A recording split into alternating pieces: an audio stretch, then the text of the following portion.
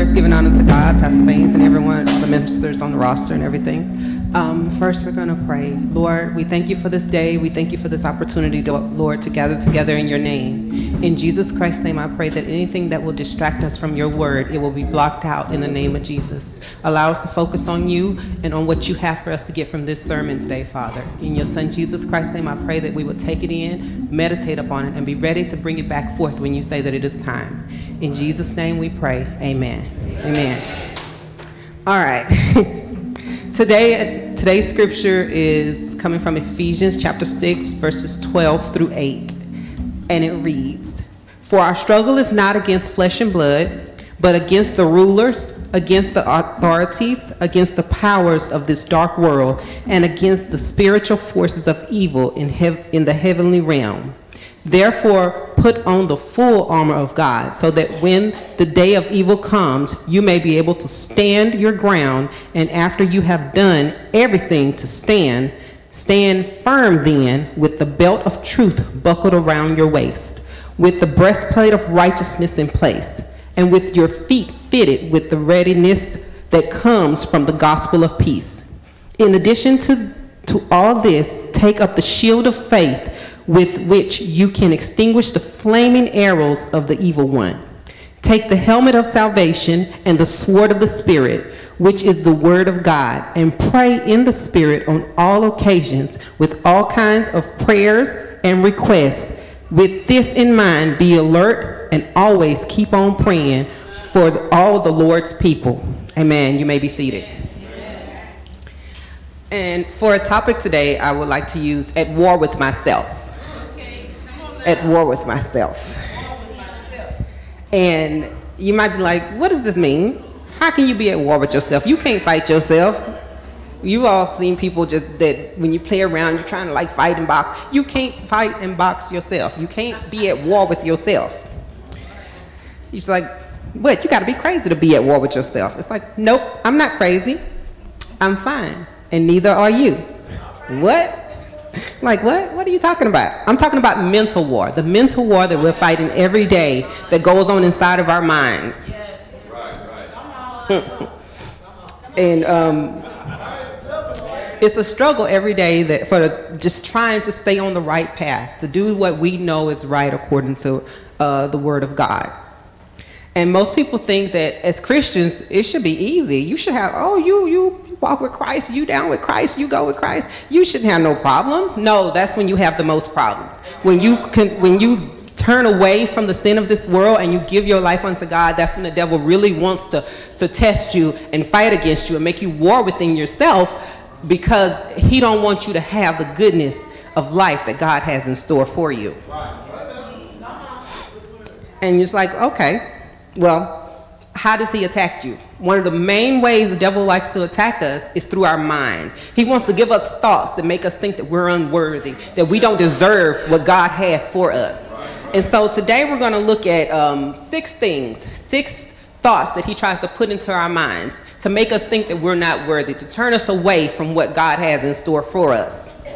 And most people might be like, why do I got to guard my mind? Why do I got to make sure my mind is right? Because Proverbs 4:23 states, "Above all else, guard your heart, mind, for everything you do flows from it." Every thought, every action, every word, before we can do it, think it, say it, it starts in the mind. So everything that everything that goes on about us, it starts in the mind. If you don't guard your mind, then you can't make sure that your actions, your thoughts are right. Amen. Okay, so that's what are the 6 thoughts that he tries to put into us that makes us want to turn away, to give up, to let go. The 6 that I'm going to focus on today is anxiousness, hopelessness, being unlovable, being unworthy, being depressed, and then being suicidal. There are many more dark and undesirable thoughts that the devil wants to use to make us feel like we're unworthy and we don't deserve God's grace. But this is what we're focused on today. And on these 6 things, we're going to focus on 3 things from these 6 things. We're going to find out the definition of the word. We're going to hear the lies that the devil tries to give you to make you think that this is what you need. And then we're going to find out what the Bible says, the truth, our weapons that help us stand in the face of these thoughts and to fight against them. Okay, the first one, anxiousness. Anxiousness is defined as feeling or showing worry, nervousness, or unease about something with an uncertain outcome. Okay, that's the definition. What's the lie? Your bills are too high. You don't got enough money to pay your bills. You gonna lose your home. You always sick. You gonna die. Don't nobody like you. Your thoughts don't matter. That's a lie. It's anxiety. Anxiety is a powerful feeling that can cause you to become crippled by fear and worry that we can't so that you can't focus on the things or think about anything else. When you can only focus on your worries or fears, you can't hear what God is trying to tell you. Matthew chapter 6, verse 26 through 34 talks about God providing for the birds of the air and how he clothes the lilies of the field, even though they don't do nothing to earn it. And then it goes on and says, how much more precious are we than they? How much more precious are we than the birds of the air, the lilies of the field? We were made in God's image. God spoke and said, let this be. But when God made us, he put his hands to us and formed and shaped us in his image and his likeness. So how much more precious are we than the lilies of the field and the birds of the air? It's like if he put his hands to us and created us, we're more important than all of this. He will supply all your needs. Be anxious about nothing. Philippians chapter 4 verses 6 through 8 says, do not be anxious about anything, but in every situation by prayer and petition with thanksgiving, present your requests to God. And the peace of God, which transcends all understanding, will guard your hearts and your minds in Christ Jesus. Finally, brothers and sisters, whatever is true, whatever is noble, whatever is right, whatever is pure, whatever is lovely, whatever is admirable, if anything is excellent or praiseworthy, think about such things. God tells us, you ain't got to worry about it. I got you. I got this. I got your back. There is nothing on this earth that is for you that I can't provide for you. Don't worry about it. And it's like, Tyana, what you talking about? You don't know about anxiousness. Oh, Tyana knows about anxiousness. Tyana knows about worrying about things. When you stop working and you take over $6,000 a month out of your household accounts, and you still got the same bills that you had before. You got a mortgage, you got a car payment, you got all this stuff before you still had, and you looking and it's like, okay, this is what my paycheck was, this is my husband's paycheck. I don't know if it's going to provide it. You know what? The Lord he still is, and he still will be providing and taking care of me. I did nothing to deserve it, but because he loved me, because he created me in his image and his likeness, he will provide for me. So when those anxious thoughts come into your mind, when it comes and tries to cripple you with fear, like, no, my God says, how much more precious are I than the lilies of the field and the birds of the air? They don't do nothing to earn it, but he provides and feeds them. So look, I praise and I worship my God. I'm learning, I'm walking with him. I'm working on it. You have earned it. You're worthy of his praise. You're worthy. He's going to work it out, and he's going to provide for you everything that you need. Just trust in him. Amen. The next point, hopelessness. The definition of hopelessness is having no expectation of good or success. Why should you try? You can't do anything. You mess up everything. You nothing but a failure. That's the lies. That's the lies. When you feel hopeless, you don't believe that you can do anything. You believe that there's no future for you. That's a lie. The God's word in Jeremiah chapter 29 verse 11 says, for I know the plans I have for you, declares the Lord. Plans to prosper you and not to harm you. Plans to give you hope and a future. God says, I know what I got for you. Just stand strong. Hold on to me. I got it. You are not a failure. You are not hopeless. You can do things. You should try, and you should keep pushing through, because God has a plan. He has a plan. He has a hope. He has a path that is set forth before you to get to where he has for you to be. And if you follow that path, you will be better for it.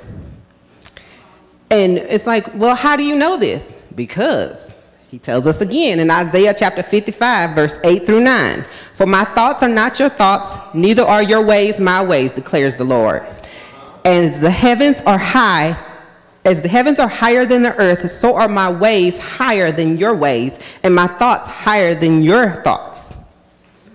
You don't know what God has in store for you because we can't even fathom all the blessings and all the things that he has just laid up in store for us, as long as we trust in him.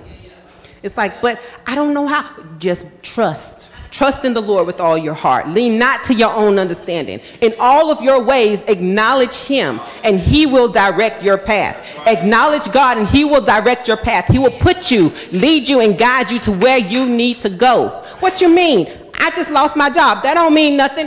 What is the path that God has for you? The path to the future that God has for you is not through that job. It's through somewhere else. You just trust and acknowledge that where you're going is where you're at is exactly where God wants you to be.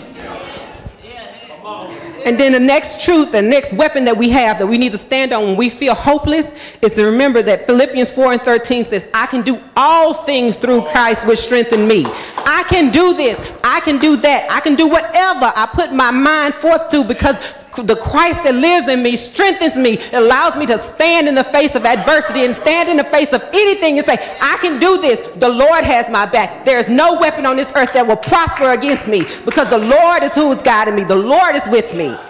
Yes. Amen.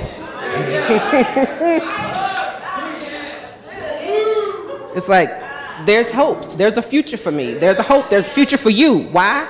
Because the Lord in his word said it.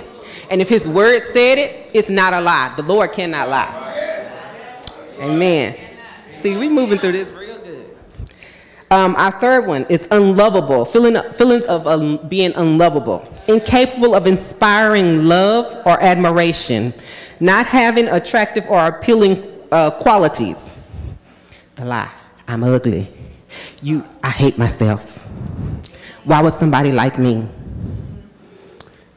If you remember nothing else from this whole sermon, remember this.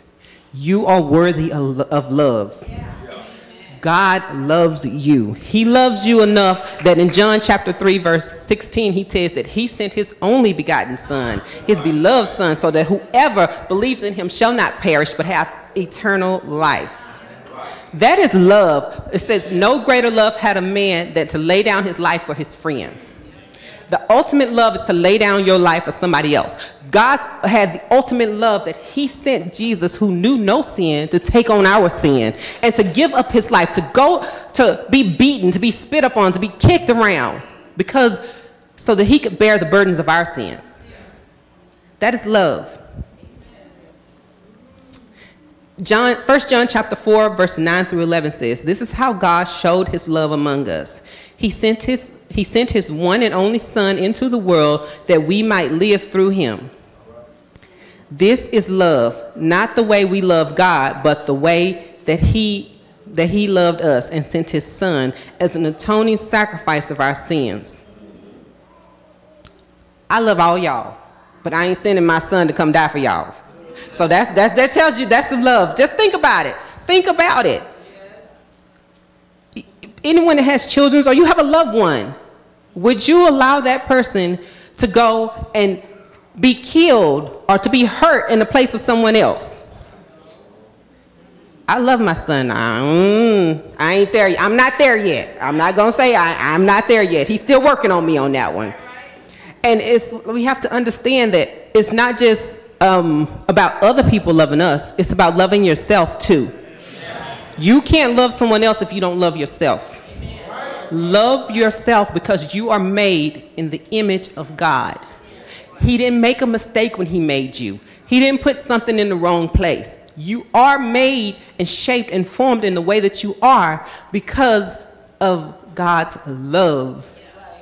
The other day, Xavier was saying he was saying that he said, I need to lose some weight. I need to do something. And I was like, Xavier, you are perfect in just the way you are. And he was like, yeah, no, but I need to lose some weight. And I'm like, no, buddy, you don't understand just how perfect you are. You don't understand just how precious and special you are.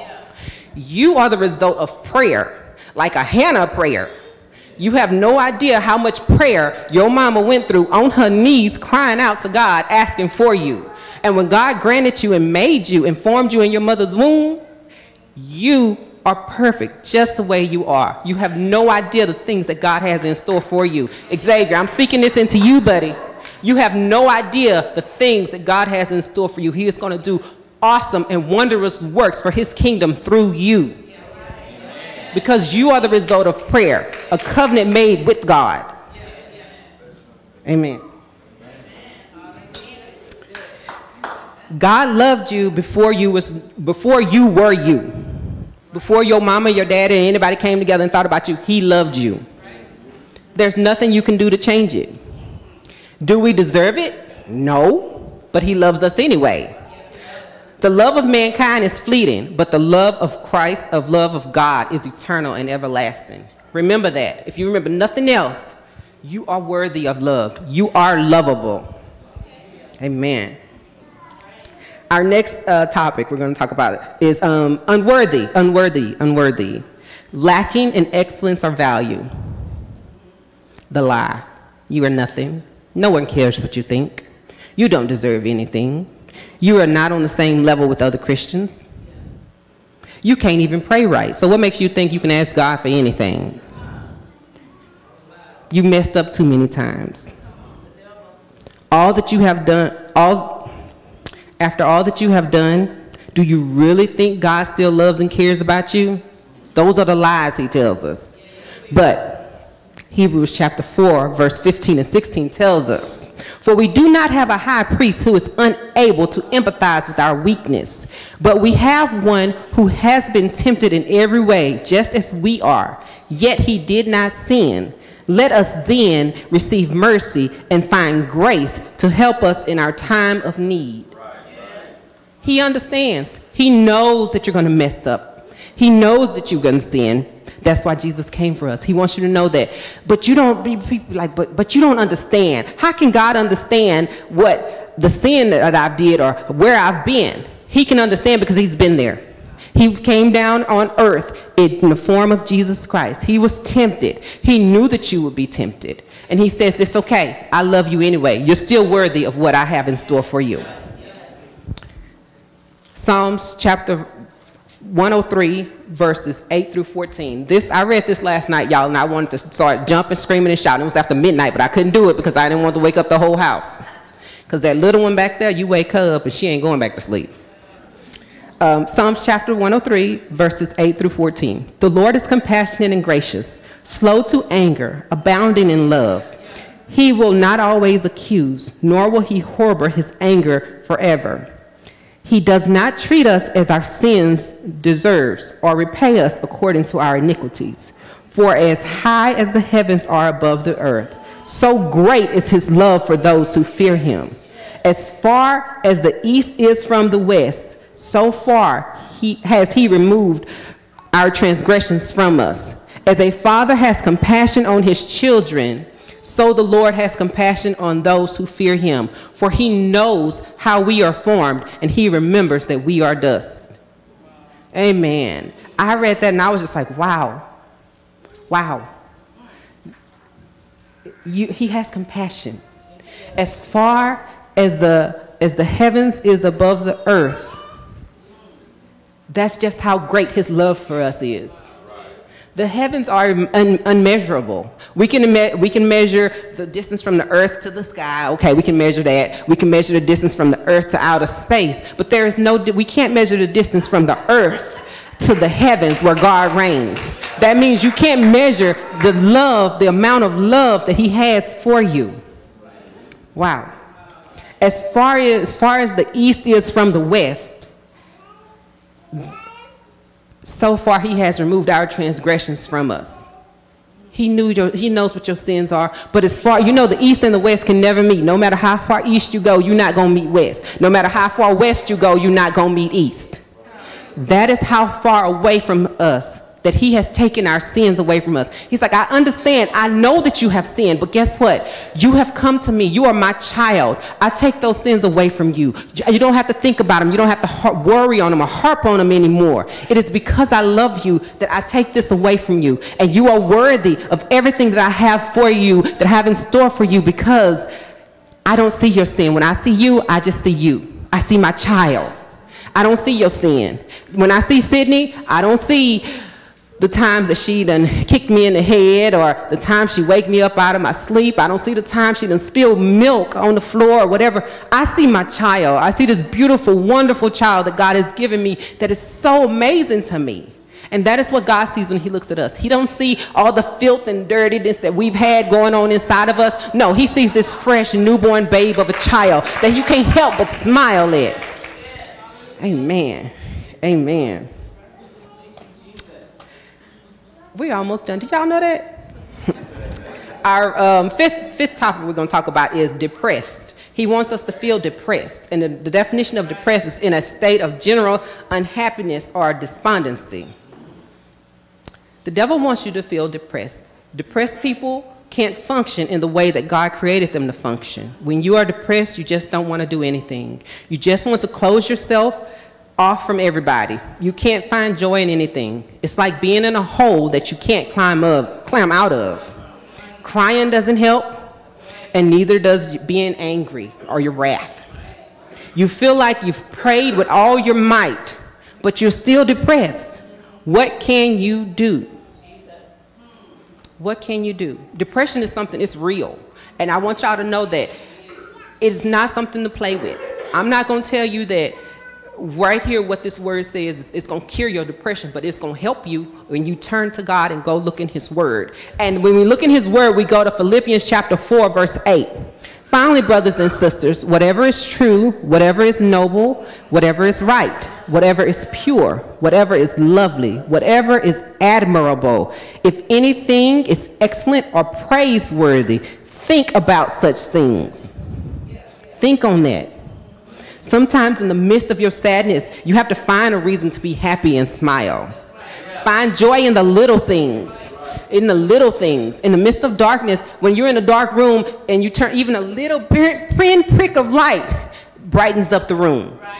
So in the midst of your sadness, in the midst of your depression, remember on this. Think on those things that are lovely. Think on what is true, what is noble. Think on the things that make you happy, that you can find joy in. Think on those things. Psalms chapter 147, verse 3, it says, he heals the brokenhearted and binds up their wounds. He knows that you're sad. He knows that you're brokenhearted. He knows how you feel. He is going to bind up those wounds. He is going to restore your joy to you. You're like, how can he restore my joy to me? I can't find any joy. There is joy. There is peace. Ask for it. He will give it to you. Is it going to happen like this? No, no, no, no. It's not going to be like that. It's going to be a process. I understand. It's going to be a process. How you understand about depression? Ouch. Been there, done that. Something that I've dealt with. And it's something that I will continue to deal with, because when you cast out an evil spirit or a demon, it goes about looking for somewhere else. It can't find nowhere else to go. It go and get 7 more that are even worse than itself and come back on you. So what do? You don't isolate yourself. You don't put yourself away. God says where 2 or 3 are assembled together, I will be in the midst. Assemble yourselves together with your fellow saints in Christ. Ask for help. Know that he is there. He will provide a way. When you think that there's no way, God is the way. There's been many of nights where I've put my head just laid out on the floor and be like, Lord, I can't do this without you. And that still voice in my head says, you can do it, my daughter. My daughter, it's okay. I got you. I understand that you're sad right now, but joy won't, the sadness won't last forever. Your joy will be restored. Your joy can come in the morning. He that endured to the end, he that endured to the end, they get the prize. Remember that. The last one we're going to talk about is suicidal. He wants you to feel suicidal. What does that mean? The definition is destructive to one's own life. The lies. Everyone would be better off if you were not here. You have nothing to live for. You would be better off dead. That's a lie. It is these unrelenting thoughts that cause people to take their own lives. When thoughts like this enter our minds, it can seem like there is no way to stop them, but that's not true. We must first recognize that these thoughts are in fact lies. We must learn to answer thoughts like this with, "That is a lie." When we do this, we are speaking life into our situation. When we have these thoughts, "You ain't nothing. Everybody would be better off without you." That's a lie. You can speak it. Speak it. I mean, stand up out loud. Speak it out loud. That is a lie. Every thought, everything that comes against what the Word of God says, it is a lie. And we must be willing to stand firm and speak it and say it is a lie. Proverbs chapter 18, verse 21. Death and life are in the power of the tongue, and those who love it will eat its fruit. It is not God's will. It is not God's will for us to take our own lives. Our lives are precious to us. We are so precious. It says that Isaiah chapter 43 and verse 4. Since you are precious and honored in my sight, because I love you, I will give people in exchange for you, nations in exchange for your life. He will give a nation in exchange for your life. That's just how important and precious you are. Why? Because he has a plan for you. Nobody is a mistake. Nothing is a mistake. You are here because he wants you to be here. He placed you here for a reason. You may not understand it, but God understands it, and he has a plan and a future for your life. You just have to trust in him and go and know that he is working it out. It's important to remember that we are not alone. God is always there. Isaiah chapter 41 verse 10. So do not fear, for I am with you. Do not be dismayed, for I am your God. I will strengthen you and help you. I will uphold you with my righteous hand. Wow. Don't fear. I am with you. Even when you think you're alone, when you think nobody cares, nobody is there, God is with you. He is right there with you. He is your comforter. He is your comforter. Psalms chapter 34, verse 18 and 19. The Lord is close to the brokenhearted and saves those who are crushed in spirit. The righteous person may have many troubles, but the Lord delivers them from them all. No matter your troubles, no matter your circumstances, no matter your situations, don't ever think that there is no hope, there is no deliverance. God can deliver you from them all. You just got to cast your cares on him. Put all your cares, all your worries, cast it unto the Lord. Turn unto God and ask him for his guidance. Ask him for his comfort. Ask him for his deliverance. He will deliver you. Thoughts of suicide cannot win. It cannot overtake you when you cast your cares and you talk to God and know that he understands that you are brokenhearted. He understands that you have troubles. But guess what? It says the Lord will deliver you. He will deliver you from everything. He also puts people in our path to help us in our times of need and sorrow. Don't be afraid to reach out and help someone who is struggling, or to reach out for help if you are struggling. God won't ever let you go, and he has given you others in life to help shoulder this burden. There is support and counseling available through many who understand who have walked this road before. Pastor Bishop, he is one of my greatest supports when any kind of thoughts like this come up into me. I mean, there's been many a nights he'll get that text, "Pray for me. Pray for me." Because I know that I can't do it by myself. I know that I can't do it alone. And okay, you a minister, you should be able to do it. No. If your ministers can't do it alone, then guess what? You can't do it alone either. Reach out, ask for help. There are many things that the devil may try to use to get us to turn away from God, but we must remain strong when faced with all the destructive thoughts that he sends our way. Even though we can't physically see the battle, every day there is a war being fought for us. We must put on the whole armor of God and be ready to fight like our life depends on it, because it does. Amen, amen, amen. Could everyone please stand? Please stand. I have a prayer that I'd like to pray right now.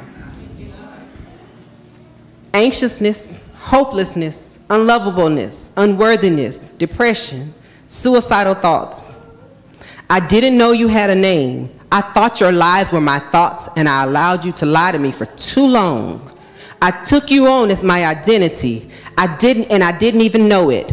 I never knew a thought could be so destructive. I never knew that you could lie to me so deeply about who I am. But now that I know who you are and what you can do, I am declaring that your time is up. I will no longer allow you to dwell in my temple. God has equipped me with the necessary weapons to recognize and defeat you. I will no longer believe your lies. And in Jesus' name, I am set free. Amen.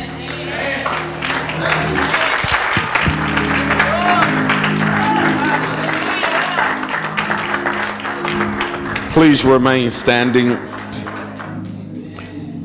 We never like to end any service without giving you an opportunity to allow us to minister to you through prayer. So if there's anyone here today that need prayer, you may come. Also,